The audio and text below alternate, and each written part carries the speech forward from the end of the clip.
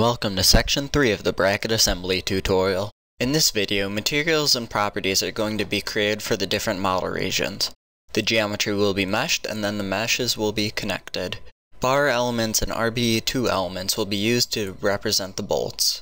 The base bracket will be map meshed while the arm model will be meshed with tetrahedral elements. First, we are going to create the materials for our model. Create materials 11, 12, and 13 by expanding the model icon in the model info toolbox, right-clicking on materials and selecting new. Click load to load a material. Be sure to change the library to the metric library.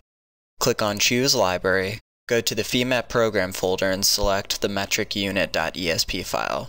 This is mat, ang, mm, n, ton, degrees, c, watts.esp. This program folder might be in a different folder depending on how Femap was installed on your computer. Now with this library selected, pick stainless steel 316 specialty for material 11. You can use the search bar to quickly find the material. Make sure to use double-digit numbers for material IDs. Single-digit numbers are used by internal processes such as imports and scripts. Note that the material properties are now defined. It is important to note that Femap is unitless, so units must be consistent for all parts of the model. In this case, we are using metric units consistently for everything, including material properties, loads, and element sizes. Then click OK once a material is selected. Since the Femap preference auto-repeat create commands is enabled, the material creation dialog will reopen for the next material ID once a material is created. Now perform the same process with aluminum 2024 annealed wrought for material 12, and stainless steel 174 pH for material 13. Click cancel after you finish creating material 13. To create a new property, right-click on Properties under Model in the Model Info toolbox. Select New. Click on LM property type and set the value to plate if the element type is not plate already. Set the property ID to 11, thickness to 3 mm, and title to base underscore bracket underscore 3 mm, and assign material 11. Click OK. Enter an ID of 12 and a title of arm underscore solid. Select material 12 for the solid property. Click LM property type and set the value to solid. Click OK twice. Enter ID of 13, select material 13, and set the title to bolt. Click LM property type and set the value to beam. Click shape to enter a standard shape as a circular bar with a radius of 4.5. Click OK. Click OK and then cancel the property creation. The parts are now ready to be meshed. In the Model Info toolbox, expand the geometry part tree. Right-click on the checkbox next to base bracket and select Show Selected Only. Use Mesh, Mesh Control, Size on Surface to set the mesh size. In the Select Surface dialog, click Method and select On Solid. Select Base Bracket. Set the following settings in the Automatic Mesh Sizing dialog. Element Size, 3. Max Angle Tolerance, 10. Uncheck Max LM on Small Feature and suppress Short Edges. The user can get more information on mesh options by exploring the Femap Help options. Click OK. And click Cancel. You can now see the mesh controls that were applied to the surfaces in the solid. Use Mesh, Geometry, Surface to mesh the base bracket. In the Entity Selection dialog, change the method to On Solid, and select the bracket. In Auto Mesh Surfaces, change the property to 11. Make sure the mesh is set to Quad and that Mapped Meshing Options is set to On. The bracket has now been meshed. Use the Meshing toolbox to check the quality of the mesh. Use Tools, Meshing Toolbox if the box is not already open on the left. Expand the Surface Mesh Quality menu. Toggle on the Quality button at the top of the toolbox. And change the quality type to Jacobian and number of quality levels to 4. The Jacobian quality of each element in the mesh is displayed. The Jacobian quality generally correlates to results accuracy, so better quality elements will ensure more accurate results.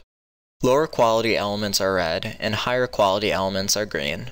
To adjust the mesh sizing, expand the mesh sizing menu in the meshing toolbox. Turn on the display of mesh size by pressing F6 to open the view options. Going to View, Options would also work. Select the option Curve from Mesh under the category Labels, Entities, and Color. Check the Draw Entity checkbox, and in the Show As prompt, select 3 Symbols and Count. Click OK. The mesh size on each curve is now visible. Select Set To in the operation options, change the number of elements to 16, and toggle on the select button above to enable the selection of curves. Select both the arcs on each hole to change the number of elements to 16. Now change the number of elements to 8, and select each of the quarter arcs in the washers around the holes. Also select each of the outer arcs on the flanges on the bracket, and the lines going across the bracket on the two slopes. Now that we have completed meshing the base bracket, go to the Model Info Toolbox. We are now going to begin meshing the arm. In the Model Info Toolbox, activate the geometry containing the arm. Right-click on the corresponding checkbox and select Show Selected Only to hide other geometries. Expand the Model Properties icon. Uncheck Property 11 to hide the mesh of the base bracket. In the Model Info Toolbox, right-click on the geometry containing the arm and select Mesh Size.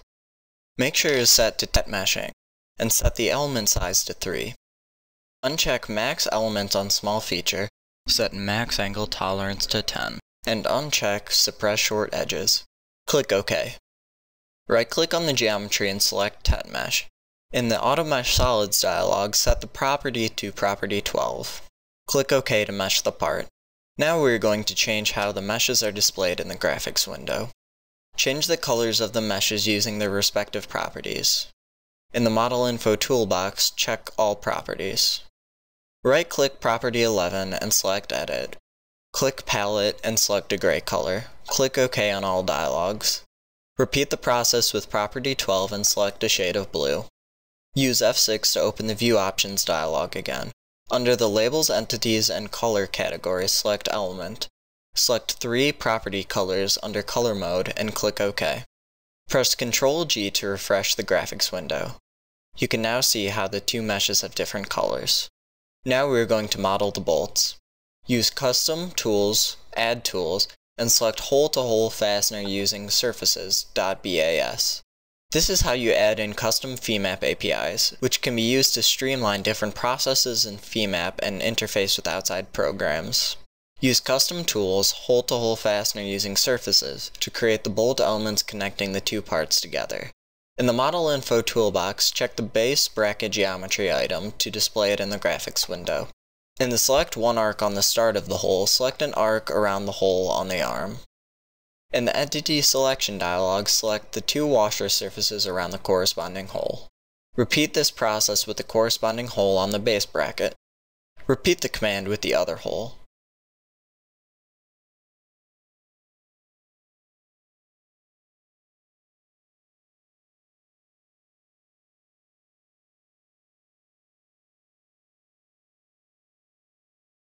Click Cancel after the second bolt is created.